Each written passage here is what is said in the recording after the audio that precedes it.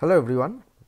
So today's topic is billing alarm. How to set your billing alarm for your AWS Cloud Console so that you won't get overcharged and you know what is your threshold value up to which you can pay for it, and you will be getting notified once you reach that threshold value. So how do we set it? You need to go to services and go to CloudWatch. As the name suggests, CloudWatch, it will be monitoring your whole clouds management system, and it will be under management and governance, the second one, CloudWatch. Go in here and you will get in a tab in the left corner, alarms, under which you will get in the billing.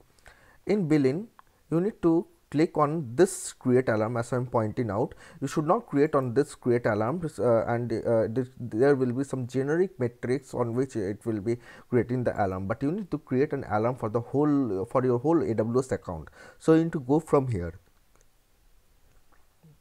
and it this screen should be showing once you create on the create alarm. If you are not, if this screen is not been shown, so you need to think of in which create alarm you have clicked, whether on the downwards, on whether on this or this. You should not click on this, you should go ahead with this itself.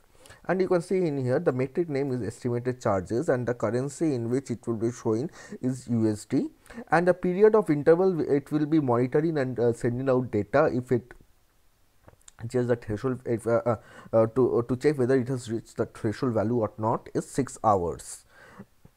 The threshold type is static, and anomaly is if there is an anomaly in your account, and estimated charges is greater than 10 US dollar, let's assume, and let's click on next. There's no need of going with additional configuration, and select an SNS topic. SNS topic is nothing but simple notification service, and this will be covered in other videos.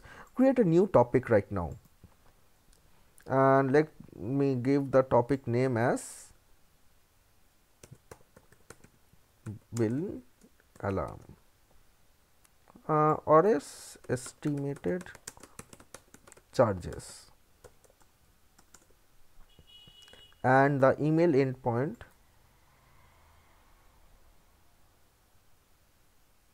see, you can see in here SNS topics can contain only alphanumeric characters, hyphens and underscores.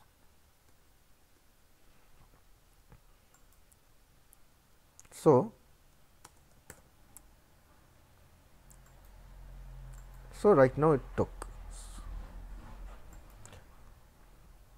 means the space should not be there in your SNS topics.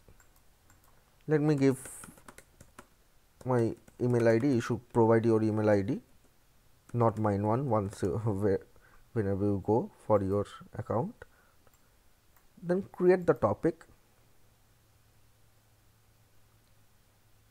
Once the topic is created, you will be sent a email to verify it, and I already received that email.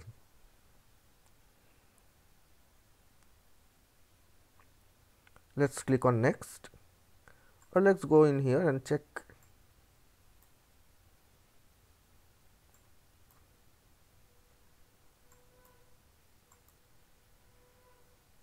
If you want, you can go, you can add these things. I am not adding, I am just showing you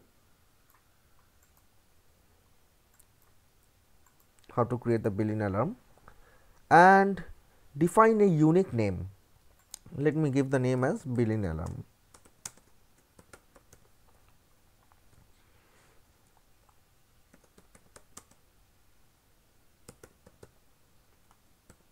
Your bill has crossed the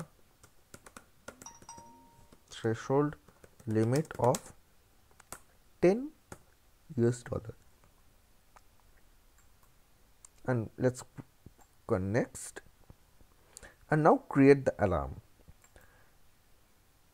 You can see in here this is pending for confirmation. Why it is pending for confirmation? Because we need to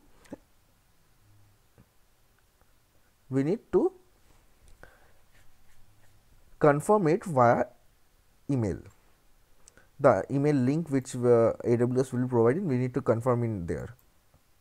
Well, this is the email you will be getting. You have chosen to subscribe to the topic this. To confirm this subscription, please click on the link below, and I need to click in here, and it says my subscription is confirmed. You can see in here. So let's go to the to our cloud management console and refresh it.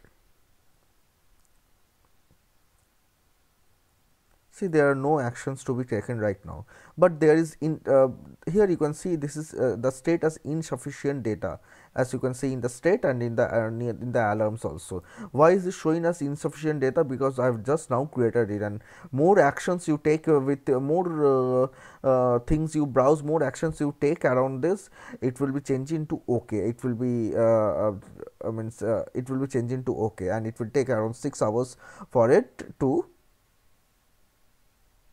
change it to OK.